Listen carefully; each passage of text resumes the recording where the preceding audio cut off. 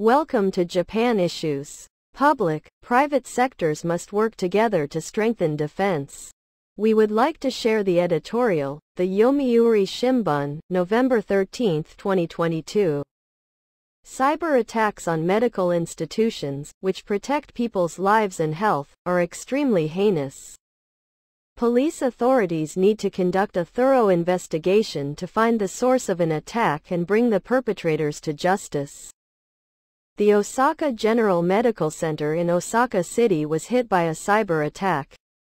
The electronic medical records system failed, severely limiting the number of surgeries and the admittance of emergency patients. Although the center's operations are gradually being resumed, a full recovery will reportedly not be possible until January next year. With 865 beds and 36 departments, the center is a base hospital that has also been designated by the government as an advanced critical care and emergency center.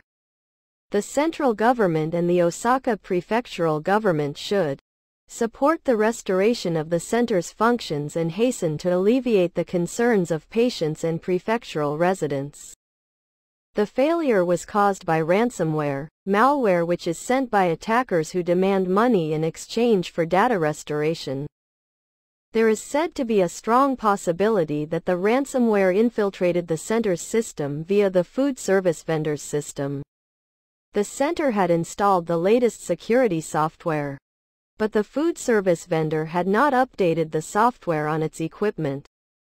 The government has been demanding that critical infrastructure providers, such as medical institutions and electric power companies, take thorough measures against cyber attacks.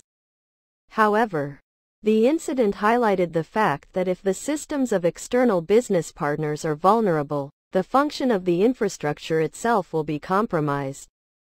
Providers of critical infrastructure must learn from this latest incident and strengthen safety measures by keeping a close eye on their entire supply chain. It is important that the government establishes a system for the public and private sectors to share information about cyber attacks to prevent the spread of damage.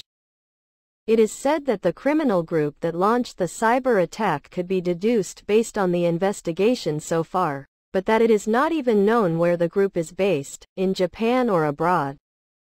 The National Police Agency's Special Cybercrime Investigation Squad, in cooperation with overseas investigative agencies, must hurry to uncover the full extent of the incident. Cyber attacks against Japan's infrastructure and defense industry have been increasing recently. The involvement of national organizations overseas has also been confirmed. It is believed that Chinese cyber attacks are seeking to steal information related to advanced technology, and North Korean cyber attacks are trying to obtain foreign currency. The United States considers cyber attacks a serious threat to its national security, and the U.S. Homeland Security Department and the U.S. military monitor cyberspace around the clock. Japan should also consider establishing legislation for active cyber defense that enables the identification of the source of cyber attacks.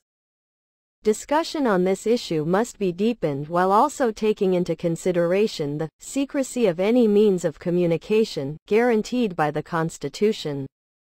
The government plans to establish a new control tower to deal with measures against cyber attacks. The working units of the police and self-defense forces that handle cyber attacks must cooperate with this control tower. That's all, from the editorial, the Yomiuri Shimbun, via the Japan News.